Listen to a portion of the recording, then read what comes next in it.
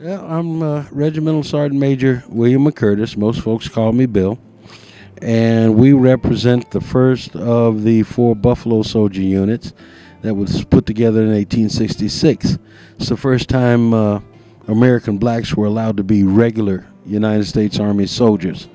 And since that history was hidden, and these guys gave us a chance to do our military service, we decided to represent them, to bring that history out, and so people will know how much of a part men and women of color have meant to this country and how they helped build this country.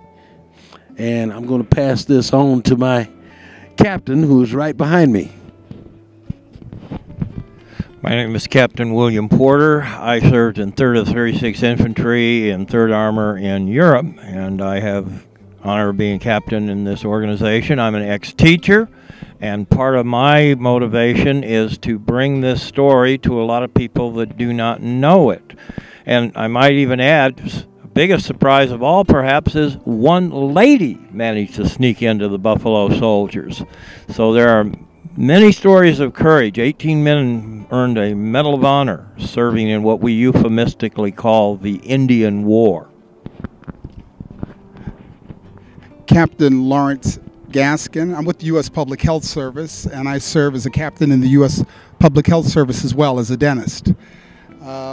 It's just great being with these great bunch of guys and actually having a chance to talk a little bit about history.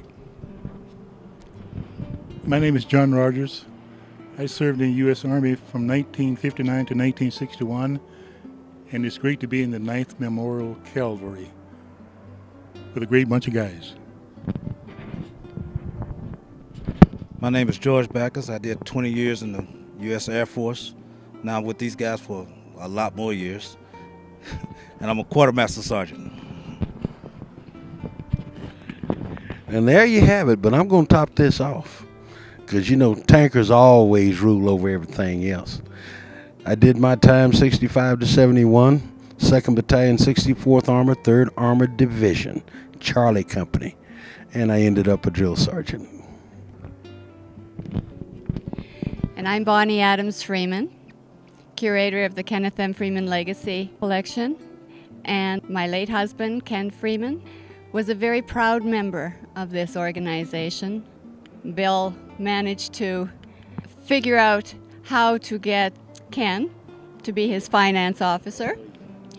And Ken painted the Buffalo Soldiers because he wanted to help tell the story, the untold and unappreciated story. He recognized from the soul. He was a Buffalo Soldier before you guys brought him into the Buffalo Soldiers. Oh, yeah. Yeah. Oh, yeah. So his part in all of this, through his art, he helped tell the story. Absolutely. And those paintings will continue to do so.